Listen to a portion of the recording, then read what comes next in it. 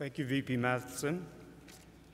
Madame Vice Chancellor, colleagues, graduating students, and honored guests, ladies and gentlemen, it is my great pleasure and honor to be able to present to you Dr. Joseph Strauss. Dr. Strauss brings a lifetime of extraordinary achievement in technology innovation, leadership, and business success to the telecommunications industry. He co-founded JDS Vitel in 1981 and was instrumental in its merger with Uniphase Corporation in 1999 to become JDS Uniphase, a worldwide leader in fiber optic communications. He retired as CEO and co-chairman in August 2003 and now holds a title of founder emeritus. Prior to JDS Vitel, Dr. Strauss held various research and management positions at Bell Northern Research Limited and Nortel. When his studies at the Czech Technical University in Prague were interrupted in 1968 by the Russian invasion of Czechoslovakia, he was an undergraduate at the time, Joseph Strauss forged ahead. He immigrated to Canada that same year and completed his education at the University of Alberta with his BSc degree in 1969 and his PhD in physics in 1974. Given Dr. Strauss's notable past and present career, it's not surprising that he's been an honorary doctorate at a number of institutions. Most notable was his alma mater, University of Alberta. Dr. Strauss also has numerous usable patents, refereed publications, and other public honors to his credit. He's involved in several charitable organizations, and we are most proud of his involvement as co-chairman of the successful Ottawa Hospital's Legacy Campaign. I was recently talking to a colleague of mine in the Department of Chemistry, and he said, we were talking about Joseph Strauss, and he said, now there's somebody who gets things done long before yesterday. And it's a good thing, because he's able to be with us today, and we can celebrate his achievements, and he can help us in celebrating the achievements of our graduating class. Madame Vice Chancellor, in recognition of an outstanding contribution to information and telecommunications technology, I request that you confer the degree of Doctor of Science, honoris causa, upon Joseph Strauss. By virtue of the authority vested in me by the Faculty Senate and the Board, I hereby confer upon you the degree of Doctor of Science, honoris causa. Congratulations.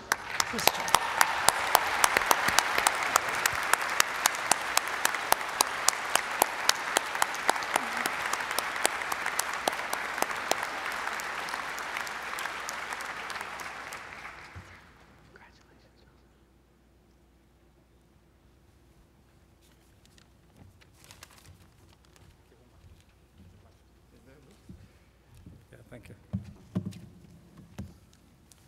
First, I have to become one of you, student.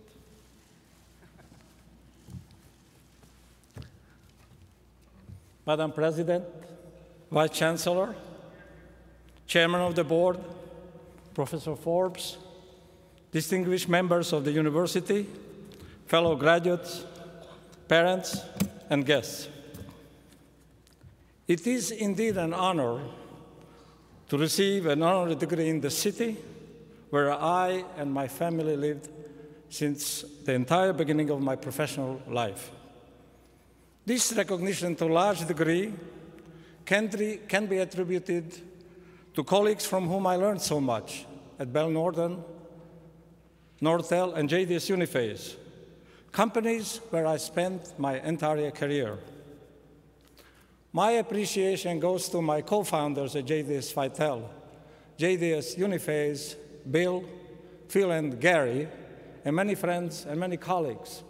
Some of these colleagues are still continuing the legacy of early beginnings. This country recognizes Canada with its infinite potential, the country I love, a country which allowed me to follow my dreams when I arrived here in 1968. How much the world has changed since I arrived in Ottawa in 1974. At that time, fiber optics was only an emerging field with remote applications to telecommunication industry. Key developments at Nortel, product developments at JDS Uniphase, have contributed greatly to growth of internet in early 1990s. Regrettably, Bell Norden and Nortel are no more. Who would have imagined in those days that these companies, which seeded so many startups in the city and acted as a great incubator, would not be around by 2001? There will be many studies and books analyzing the demise of Nortel. Perhaps management theories of creative distractions will provide answers. The ability to discard the old in favor of unanticipated new. There is a definite lesson to be learned. The need to adapt is paramount in navigating rapidly changing technological environment. 5 years ago, I had the privilege of receiving an honorary degree at University of Ottawa. At that time, in my address to graduates, I spoke about the adoption of internet as a life-affecting phenomenon, impacting how we receive information, how we communicate, and how we conduct business. Specifically, I stressed that the internet would become a great equalizer of opportunities and information sharing. I stand here today in awe how much the internet has since changed our lives. The much discussed topic these days is the notion of social networking, the use of internet to share views, ideas, and collaborative concepts, all on various platforms which have emerged recently in the past several years. Facebook, as means of communications, has almost 500 million users since its inception 6 years ago, a staggering growth in itself. YouTube is another broadband phenomenon. According to statistics, users upload more videos in 60 days than the entire TV production in its first 60 years of its existence. Twitter is another rapidly growing networking site. I'm sure that maybe the several here in the audience who may be tweeting today why I'm supposed to provide some pearls of wisdom, or maybe I could just simply blabbering here. But the message in 2005 was about internet and the broadband revolution. The great debate today is how to deploy social networking and social networking sites for benefit of users and for the common good. On one hand, the benefits are indisputable. On the other hand, there are some views that social networking sites and recently made statements claim that the corresponding devices on which information is exchanged, in fact, detract, divert, and are a form of entertainment rather than being a form of and tool of empowerment. Jaron Lanier, a software guru, in a book entitled "You Are Not a Gadget," it's a good book actually to read, argues that social networking sites and social networking technologies lock in participants to a lowest common denominator with subsequent loss of personality, individuality, creativity, and expression of personal humanity.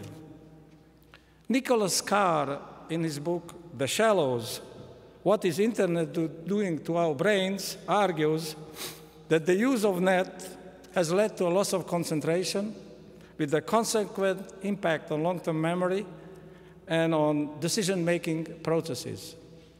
Yet, I don't think we can stick our hand in the sand. We can't afford to be the Luddites. Facebook, YouTube, Twitter, and many other social networking sites are going to be here, and they're going to stay here.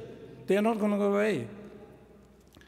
In fact, history demonstrates so well that new technologies and corresponding applications always present elements of good and bad. The challenge is, and continue will be, exploiting these new platforms for the benefit of the society as a whole, with new methods of collaboration, learning, business application, and many other processes which we can't envision today. I strongly believe that despite all, the society will rise to the challenge of preserving its own humanity. This is the task you, graduates, are going to face every day on a daily basis going forward. The university is provided you with excellent education. Your time here is prepared with the ability to discern and determine the proper use of emerging technologies for your own benefit and for the benefit of society. I have full confidence that with the knowledge you have acquired, you will meet the challenges ahead. Yet there will be times when you will ask yourself, what is the right decision? What is the right path to follow? Edwin Abbott, in one of my favorite books called Flatland, written more than 100 years ago, would say, and I am just paraphrasing, just lift your head. There is another world there to discover. There's another dimension to see. There's another dimension there to explore. This is exactly what you should do. This is exactly what I strongly suggest you do when you find yourself at a crossroad. Lift your head and look around. Keep an open mind. Try to see the problems from different vantage points. Let these problems become opportunities instead. Observe the vistas new opening in front of you and see the new dimensions appearing. You will find the right path with innovative ideas and creative solutions. Carleton University has given you the tools. They are at your disposal. Use them wisely and use them to the fullest extent, because you graduates, I'm considering myself one of you today, we are definitely not a gadget. Humanity beckons. Live up to it. You have a great responsibility.